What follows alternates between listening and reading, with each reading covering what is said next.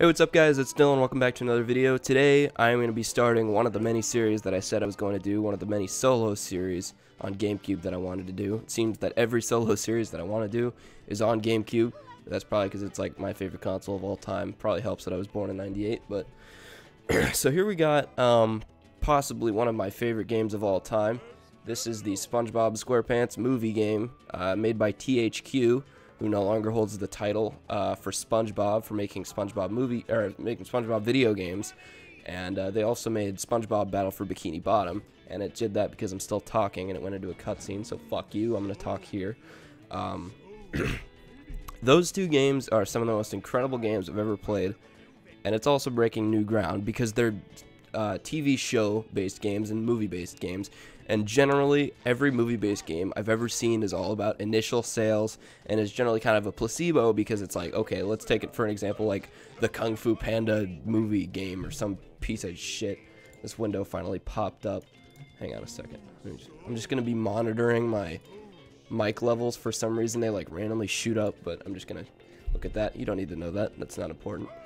But, like that Kung Fu Panda game, that game was a piece of shit. I have it on the Wii, and it's just the worst game ever, and it's just kind of relying on the fact that the people who like the movie will probably buy the game, which generally holds true until they fucking play the game, and it's a piece of shit.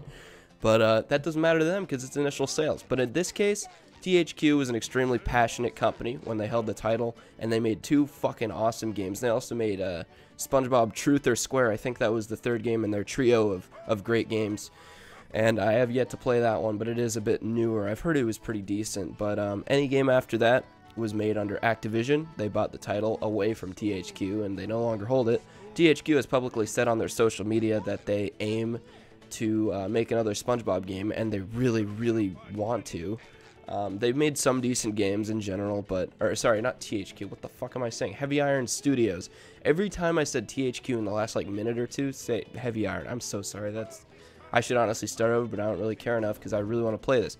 So, Battle for Bikini Bottom, of the two of those games, Battle for Bikini Bottom and the movie, I prefer Battle for Bikini Bottom, but unfortunately, I'm emulating. I don't really have the setup to be able to record straight from my console. And the ISO file for Battle for Bikini Bottom is a piece of shit, and it has a lot of graphical glitches. This one does as well, but it's definitely much more manageable. So I'm playing this one, and also I recently just 100%ed Battle for Bikini Bottom on my real console, so definitely not looking to play that again anytime soon. It's kind of like a once every year or so I go back to it and look at it. It's always fun. So I'm just going to be overwriting that file that I didn't really do anything on. I used it for audio tests, but this is probably going to take a million years, so I'll come back to you when it's finished. Alright, here it is. Here's the cutscene that doesn't have video because this ISO is a piece of shit. Alright, awesome. So here's the cutscene that works, but yeah, alright, whatever. Let's just get on with the level. Generally, cutscenes kind of suck on ISOs. I don't know why. ISOs are never perfect. Luigi's Mansion was probably the cleanest ISO I've ever played my life, and that made that a very stress-free one. I could even upscale the internal resolution on the game to I think it was 1.5 times native. I had to tweak some settings and lower some internal resolutions. I think I'm just doing 1 times native for this, because without that I actually get like these annoying like red squares and weird graphical bugs in the middle of the game, and that's not a me thing, that's a universal thing on the Dolphin Wiki.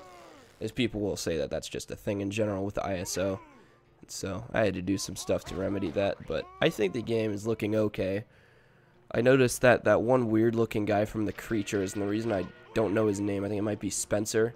He's the kind of weird looking one who looks like he stunted his growth really bad, and he has like kind of uncomfortable looking facial hair.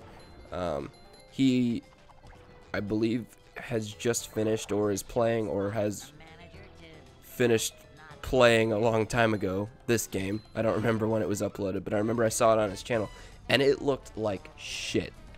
I don't really keep track of the I don't really keep track of the Creatures, but I know that guy obviously makes pretty decent money at least, and I have no idea what the fuck contributed to that just looking like total ass. But hopefully, I mean, I've been reviewing the footage from my tests, and it definitely looks a hell of a lot better than his. People in the comments like actively complain about how that totally looks like garbage Africa, but don't even know how that would even happen. But I mean, the quality of his videos are quite decent, like the watchability of them, like how good they are, not necessarily the resolution of the graphics in the games. So he still gets good ratings, but my voice is gritty today, which is just awesome because this is the only day I really wanted to record. I've been wanting to record this for quite some time, but never really felt it until now. And I really need to get more solo series out there because it's easy to, for my co-op series with Zach to kind of, not really like lose their luster or something, but just like, I don't know. I don't want it to be just that. I think it's healthy for us to both have solo and co-op series. We'll always record together. That's just a given. And it's almost always zombies because that's the thing we usually agree on. And speaking of Battle for Bikini Bottom, I actually have another series to do, solo series, because Zach said I'd probably enjoy it quite a bit more than him because I know a lot more about the game. But there was a custom World at War map based on Battle for Bikini Bottom, and I saw NGT Zombies playing it. Sorry, I don't know if the audio... Sorry, I don't know if the audio skipped there so you didn't hear me or something. But NGT Zombies was playing the Battle for Bikini Bottom custom map, and that looks dope as shit. It looks actually verbatim like the original game, so I immediately know where I'm going, which is pretty cool. But hard to say what kind of strings would be attached, but I'm so looking forward to that. I have the link. I'm probably gonna download it and record that next. My next solo series, if I do another GameCube game, is going to be one of two, and I'm not really sure if I should just tell you guys now. And watch this amazingly entertaining cutscene that you probably can't hear very well. It's 8 in the morning. Close. Looks like your friend is out of here. Hey, buddy! Come on up here and join the party! Yeah, we're gonna see quite a bit of that. Alright. Next level is a Patrick level. Good old Patrick. He's, from my experience, he's a bit worse than Spongebob. Although he does have a pretty cool cartwheel attack, he does not have the ability to jump and attack. Because A is jump and then B is attack. When you try to do both, you won't get anything. So that's because A and B is, sorry, I'm totally fucking up how I'm wording this, whatever, I'm kind of tired, sorry. But A and B combined is reserved for power that Patrick unlocks later in the game. It's called the Ass Smash, and that's pretty great, pretty important later on, because you get to hypnotize stuff, but I'm probably not going to try to use spoilers. Chances are when you're watching this you know quite a bit about the game anyway, but yeah. You have got to try this new dot.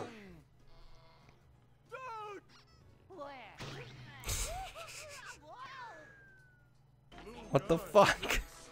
All the cutscenes introducing new enemies are fucking stupid as hell. Alright. I've actually got an upgrade point, so I'm probably just gonna use that now. Usually I like to upgrade health. Wow. Imagine that. No visual. This ISO is missing so many files. It's alright though. I'm still getting everything I need for the main level. So that's a new feature that Battle for Bikini Bottom does not have, and it's upgrade points. And if you see in the top right, every time I get a dumbbell from breaking a crate or killing an enemy or just picking them up when they're laid out like this, you contribute more points toward earning an upgrade point. Every time you fill up that green bar in the top right, you're going to earn another upgrade point. And every time you get an upgrade point, you can upgrade one thing, obviously. And so you got like health first. I like to just do that first because it makes everything a little bit easier, a little less stressful. When you have like only 3 health, it's kind of easy to die if you make a few too many mistakes and stuff like that. So that's usually a good shield at the beginning. But sorry. Look at all the extra shit on here that just like does not give you anything. It's just, let me just break this barrel and have some like random flower come out. I think there's a secret. Yeah. Got the treasure chest. I forgot to say this at the beginning because I was talking a lot about heavy iron and all that shit, but I'm gonna be trying to do 100% in this game, and 100% for me personally means all the Goofy Goober tokens. Basically, if you're more familiar with Battle for Bikini Bottom, their sort of checkpoint reward system was golden spatulas, and in this game it's these right here, the Goofy Goober token. And if you see here, the silver circles here that kind of just look like porthole windows or whatever, those are Goofy Goober tokens that you haven't gotten yet, but that you've been in the area to be able to unlock them. I don't know if that really makes sense, but basically the question marks, every slot there is potentially an earnable Goofy Goober token, and if it's silver without the Goofy Goober token filled in it, I'm gonna start to hate saying that, is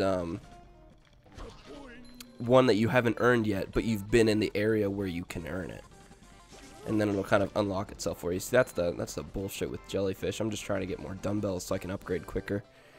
But yeah, you know, in that way, Battle for Bikini Bottom and this game are kind of a collect-a-thon, because you get, in Battle for Bikini Bottom, for whatever reason, they call them shiny objects. I don't really know if that's a reference to some sort of Spongebob episode. I don't really think it is, but it just sounds really stupid. And in this game, it's these dumbbells, because it's all about the now that we're men thing in the plot line of the movie. But I need 2. Yeah, here. You get to talk to Mindy every now and then. I have some naval lint. What the fuck? Alright, so I need 1 more Goofy Goober token because I only got the one from the first level. So we're going to give this a shot. I usually like the combat arena challenges. They're pretty quick and easy. You'll have a few of them throughout the game. Not too bad. Fun fact, to this day, I have actually never beaten the game. I've come very close, and every single time I give up at Planktopolis. And it's not because I can't beat it, it's because I kind of just get bored. And you'll start to see some of the problems that I have with this game. And they don't make the game terrible, they just make it kind of... Did another episode just start? Whatever, it doesn't matter. There are a lot of things in this game later on that make it just kind of, I don't know, monotonous, just boring, kind of dreadful. There are a lot of repeated things that I don't really like, and you'll very quickly start to see it within this episode or the next. You'll very quickly see what I mean, and I'll point it out. But overall, this game's fucking awesome. It brought a lot of good things to the table. It has better music than Battle for Bikini Bottom, which personally I would say also had great music. So they definitely work pretty hard with that. They have cool stuff for little stages like this. You could probably hear the little mini battle music going on. Those guys take 2 hits. Fuck that. How did I wipe out all those guys earlier? I think I just got like a really lucky spin attack or something. Fuck off. There are a lot of cool attacks SpongeBob and Patrick will unlock later, but ultimately SpongeBob is like way more powerful. In Battle for Bikini Bottom, you actually had 3 playable characters. In this one, you only have SpongeBob and Patrick. But in the other one, you had SpongeBob, Patrick, and Sandy.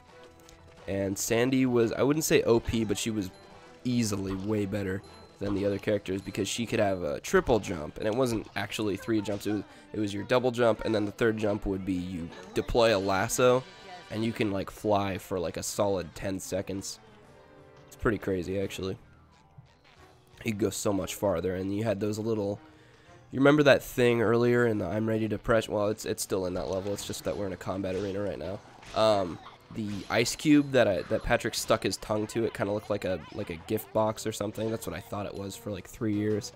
But it's actually an ice cube with like a little twist tie on it. Doesn't really matter, but that's the thing that Patrick stuck his tongue to. That's a Patrick exclusive thing, and there was something just like that in the other game for Sandy, and it was Texas symbols, and you could kind of attach a lasso to them. You'd swing it, and then you'd kind of you'd occasionally have a few mini games throughout the levels where you could utilize that, and it was pretty cool.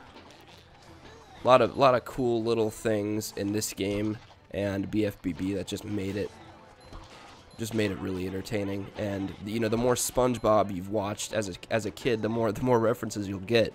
There's quite a few gimmicks in BFBB and this one. I can't quite remember all of them, but there's a lot of attention to detail with Heavy Iron in general. You could tell they put so much thought into making an elaborate game that still made sense and complied with the plotline of the movie and the show.